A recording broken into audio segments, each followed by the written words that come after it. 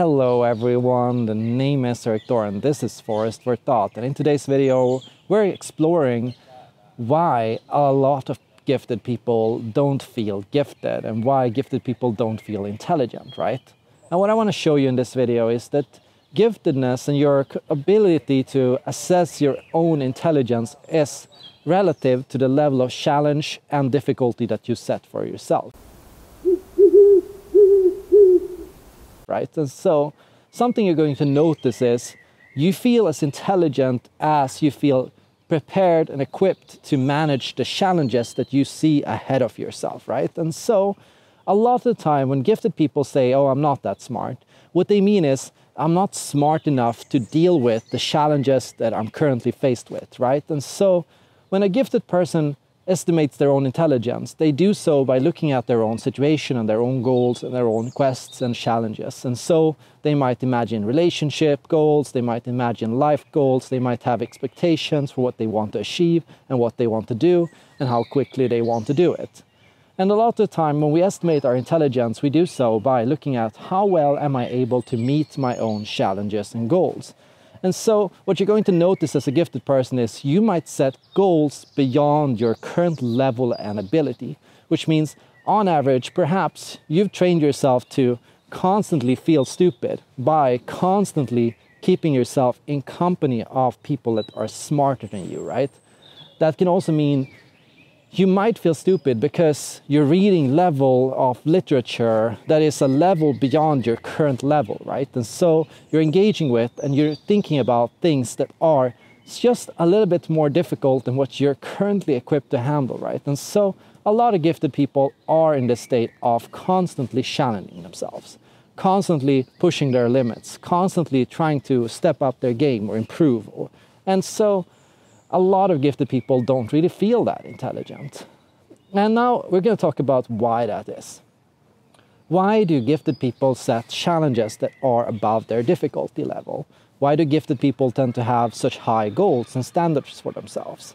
Well, one reason is because as a gifted person, you're often told that you're intelligent. Yeah, a lot of gifted people are told that you're so smart and you seem to do so well and you seem to learn so fast and you seem to show so much promise, right? And people are constantly praising you on this. They're praising you on your intelligence, or how engaged you are with things and how, much you put into things, right? And they see that you're putting in effort and they see that you care. And what people tend to do when they get praise is they tend to up their challenge, okay, people seem to like me for doing this. And in order to get approval, in order to get appreciated by other people, I should do more of that. So I get even more approval and even more praise, right?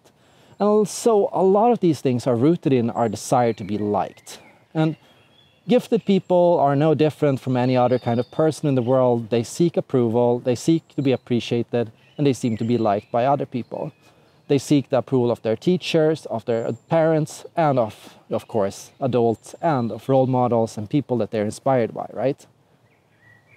What makes this worse is, one thing that I see with gifted people is they seem to have a very low conception of personal boundaries, in the sense that they don't seem to think that they have an infinite amount of energy and that they have an infinite amount of potential, right? And this comes from their capacity for gifted people to manage their own emotions. One fancy word for managing your own emotions is compartmentalizing. And when you compartmentalize, you put emotions away, or you put them aside, or you choose to say they're not important, right? And so gifted people might learn very easily and very early that they can set their stress aside. I'm afraid, doesn't matter. I'm going to go out and do the thing that I'm scared of. I'm stressed, doesn't matter. I'm going to push through it and I'm going to keep going and I'm going to keep working at it till I figure it out. I'm tired, not important. I'm going to keep pushing myself, right? You see the picture here. What gifted people seem skilled at doing is self-regulating emotions, but not all gifted people get to the level of self-regulation where they realize that they can't just push emotions aside. And just because you have this capacity of your brain to turn off signals and emotions and to say, they're not there anymore and I'm not going to listen to those emotions anymore, doesn't mean that those emotions are not there.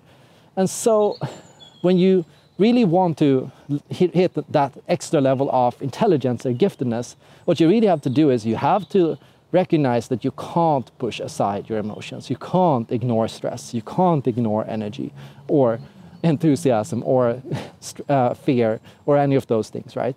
You have to recognize that these things are there and that they are going to play a part in your life, and you need to recognize them and their influence on you and on your emotions in the longer perspective. What often happens is gifted people ignore these things, right? And they keep on ignoring them for a very long time. And what happens if you ignore, for example, a feeling of exhaustion for a very long time? Well, it means your brain gets more and more tired, but you act like you're still alert, still energetic, and still full of enthusiasm, right? So what you might see is you're constantly pushing yourself to stay engaged, and you're working harder, and you're showing more resolve and more resilience, and you keep pushing yourself to keep learning, to keep studying, and to keep cramming more and more info in, and to keep up with your mind, right? But what you're not realizing is you're getting more and more tired. So your brain has to put in more and more effort to do this, and it has to, keep itself jolted awake and alert, and so it drinks more coffee, so it uses stimulation in whatever way it can, music to constantly keep it on, TikTok videos to constantly keep your attention engaged, right?